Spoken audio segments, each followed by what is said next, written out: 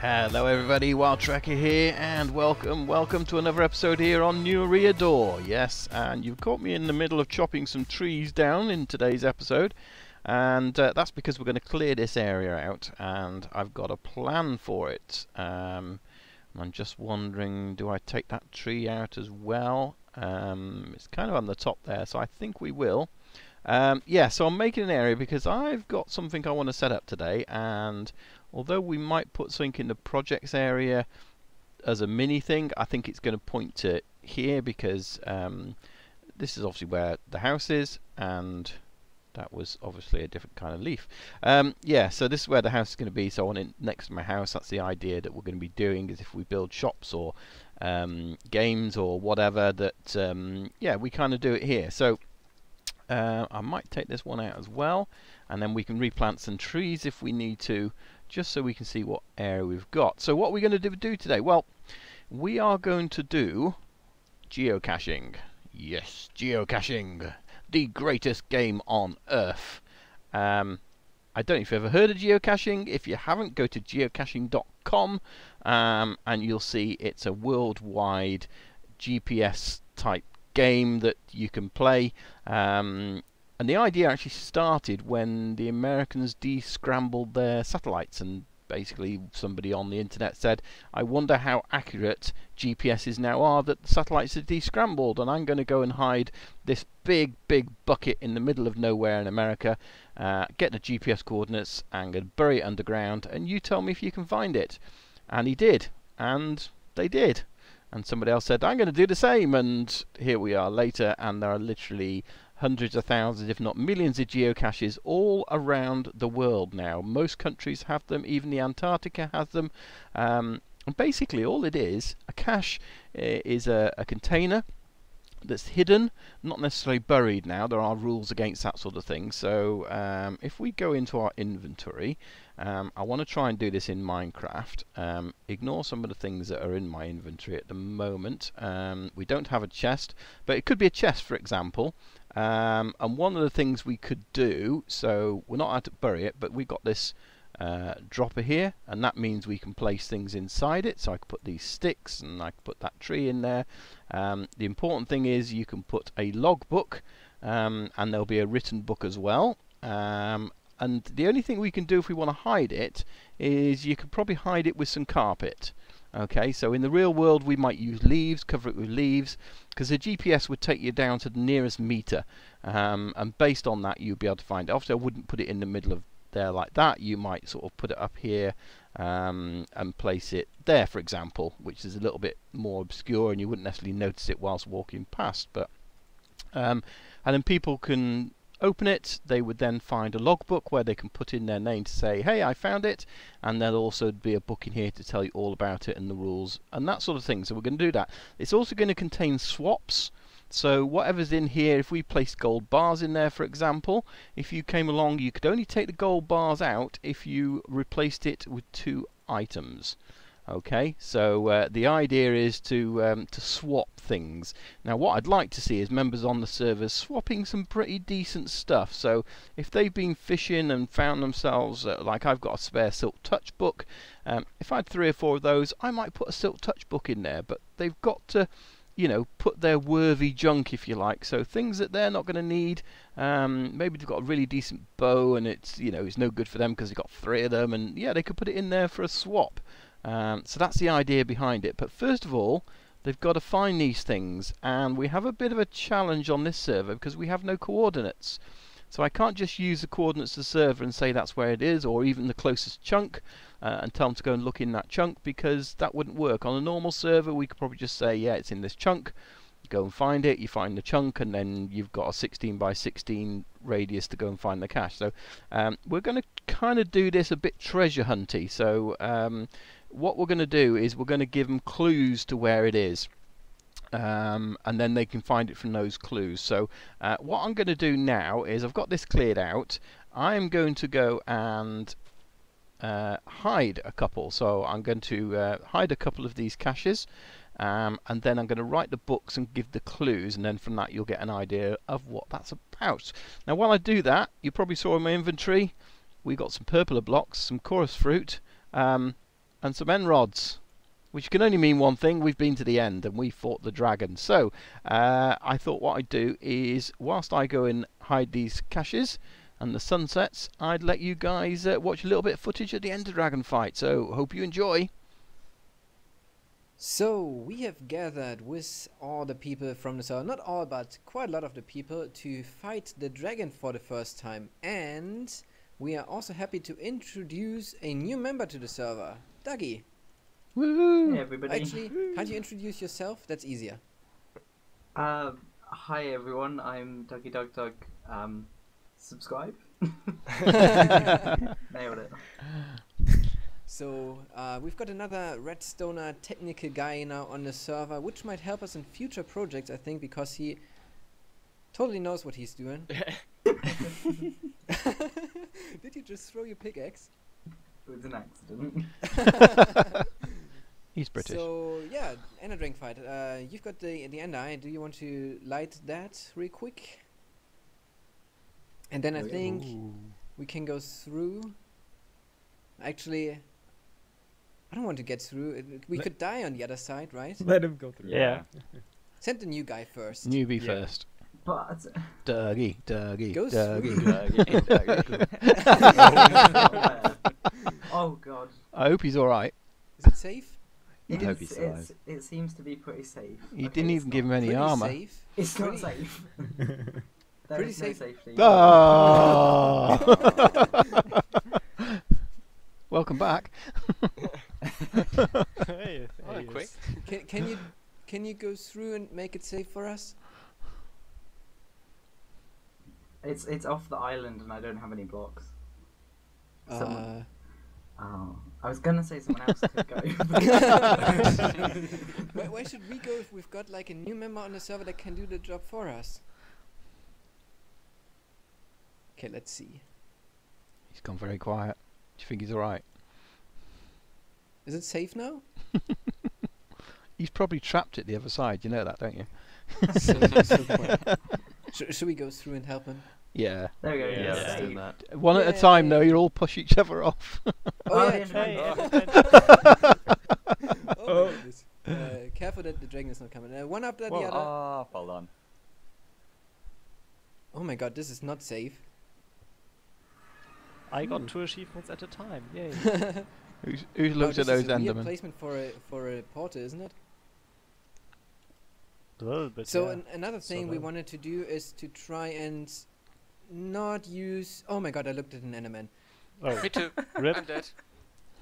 Not use I bow already and died. arrow. We'll try to use swords only. So this is going to be fun. Oh, GG. He's in the center, so that's good. Good.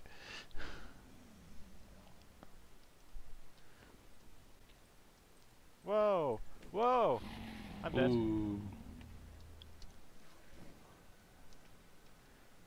Everyone's very quiet. the Enderman's mad at Everybody's something. focusing. I bet we'll have some epic music now, right?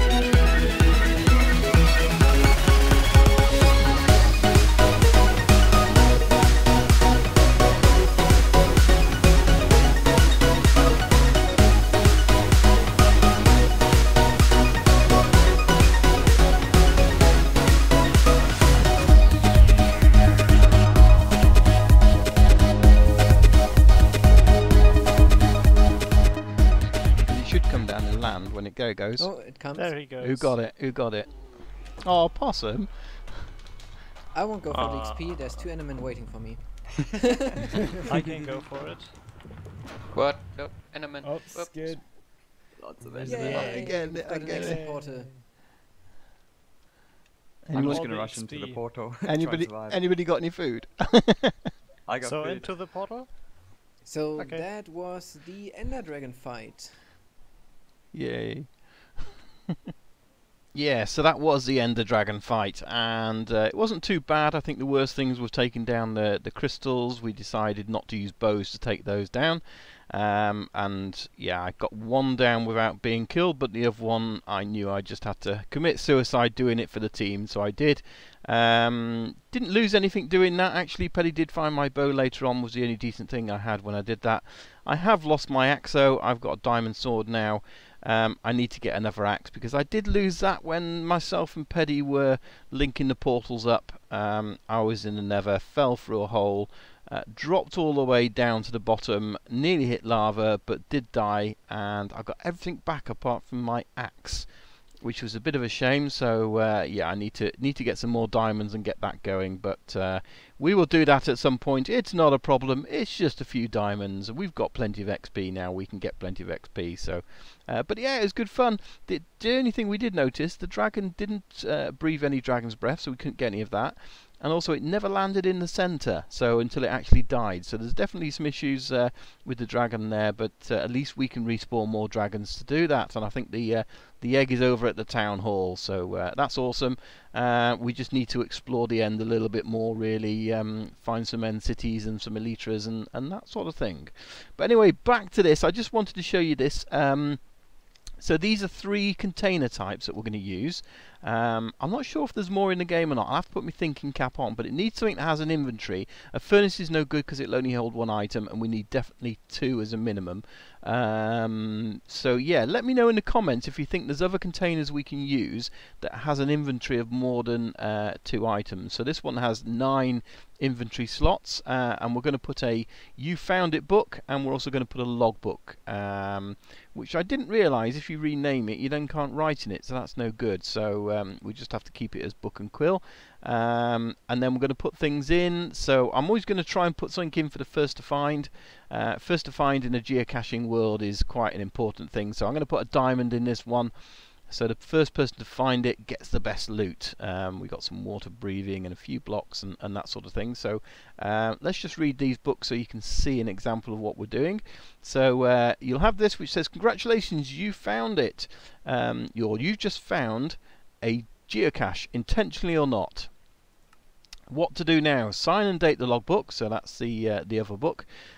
Trade items if you want to, and just remember to leave something of equal or greater value, and then re-hide the container exactly where and how you found it. And then don't forget to go and visit geocaching.com or download the free official app and go searching for geocaches in the real world. So yeah, I've been doing that for a number of years and it's great fun. So the other thing we have is the logbook. And the logbook simply, this one is going to be called Creepy Sewers. Okay, it gives you a bit of a clue where it's going to go. There will be a full instruction book which we'll look at in a moment that tells you people how to find it. But that's the name of the cache, Creepy Sewers by Wild Trekker. Please sign this logbook and to show you visited, and feel free to add any more comments. And it was placed by Wild Trekker on the 24th of April 2016, so people can then put their own dates and names, and they can fill up a whole page of comments if they want to. In the when we log this online in geocaching, you always sort of leave a hint or something about the cache. You might say really nice, well hidden, lovely cache, great location, whatever you want really. So yeah, so lots of that in there. So that's going to go in there. So every cache will have these books in them, plus some swaps. So this one here, for example, we've got the books and a few swaps. We've got a infinity bow there, unbreaking. This one here, I've put a silk touch book in. So yeah, I really want some good loot for the first to find, and then other things for other people to find. But not necessarily going to put the diamond in that one, by the way, guys. I'm going to swap this loot around, so you won't know which one has got which loot until you go and find it. I have now hidden 3 caches out in the world. Where they are, only I know. And we have this. We have a Geo Hut. Yoo-hoo! This is our place where people can come and they can have a look and see what caches are out there.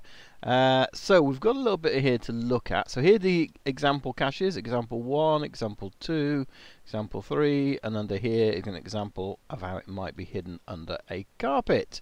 So yeah, so welcome to mine caching, our version of geocaching. Please read the rules and do not remove anything from this hut. No, don't remove anything. Let's have a quick look at what books we've got here. So we've got how to play mine caching, we've got how to place a cache, and then we've got the You Found It book, which we've already read. But I've put it there because then people can copy it if they're going to create their own caches, and I've got it there to do it, and they've got it there to read as well. So how to play mine caching. So I've kind of put up together a simple rules. Basically explains about what the game is, and basically our version of it, how to play it. There's different types. So we've got normal, which we've done today. We haven't done any others. Multi-cache, mystery or puzzle caches. Normal cache is just hidden at the location. A multi-cache requires you to visit several locations before finding it. A virtual cache has no logbook, but you'll need to record yourself at the location. So it'll be something significant. We say take a selfie doing this, so it might be an action, you know. Maybe one's taking a selfie while flying a pig, I don't know. A mystery or puzzle cache may involve complicated puzzles, so it could be redstone puzzles to retrieve it, something like that, or it could just be a, you know, solve this crossword and you'll get the answer. So you might have to do a puzzle before then getting the coordinates or the location. It explains about the fact that you can have swaps and you need to put something of equal value back in, and the fact they're not buried, which we've already covered in there. So yeah, I think that's basically it. And obviously we want guys to record their game and have fun. So and not forgetting to go and visit geocaching.com, the official geocaching site, which I'm not affiliated to, but you know, go and visit it and play the game because it's fun. So if people want to place their own caches, they can do, and this is just really some information about there, in terms of what you need to do to place a cache and how to do it, and examples, and you know, all that kind of thing. And obviously if anybody on the server wants to do that, please contact me and I'll help you. It's not a problem. So yeah, we've got different chests at the moment. They're only these small chests. I don't know whether we're going to change that. Might have to extend this room, put more in, but we can put more normal caches, which is usually the most popular normal caches. So we've got 3 in there. We've got nothing, another normal cache, nothing in multi, nothing in puzzle, nothing in virtual. So yeah, these are the cache books, and this is what they're going to do. So this is example, Pirate's Treasure. Pirate's Treasure, cache, normal, difficulty, medium. So it's a normal type cache, as in not multi-cache, and difficulty is medium. So it's not easy, but it's not difficult. So many others are more difficult. And we can't put coordinates in, so we've kind of given clues really. Pirates may have gone, but the boat is still loaded, or being loaded with treasure, and not just pumpkins. So that should be enough for them to find it. If they need a clue, here it is, and it's written in a decrypted or encrypted format. And to decrypt it, so for example, G and B. So G, you come down here, G is T, and then B is O. So it's a letter up or above below it, so that means 2. So, and you do actually get to a point where you can start reading this if you do it long enough. So yeah, there are 3 caches in there for the guys to go and find. There's Pirate's Treasure, Not Moose Room in here, and Sewer Cache. So yeah, I thought I'd set those 3 target ones for them to find initially, and then yeah, we'll start placing some more, and I think hopefully some of the guys will enjoy doing that, and then some of the guys will also join in by placing their own caches as well, which would be pretty awesome. So yeah, I think that's probably going to wrap it up for today's diet, guys. I hope you've enjoyed the episode. It was good fun doing the Ender Dragon fight, and I've had a lot of fun doing this as well. It takes me back to my caching days, placing caches in the real world, and so on and so forth. So yeah, hope you've enjoyed it. Leave a like if you have. Don't forget to subscribe, and don't forget to check out all the other guys' channels listed below, especially that new guy, Dougie Doug. Go and give him a like. Go and say hello to him. Leave him a comment, and yeah, say hi. Thanks for watching. My name's Wild Trekker. We'll see you again soon. Bye bye for now. Bye bye. Bye.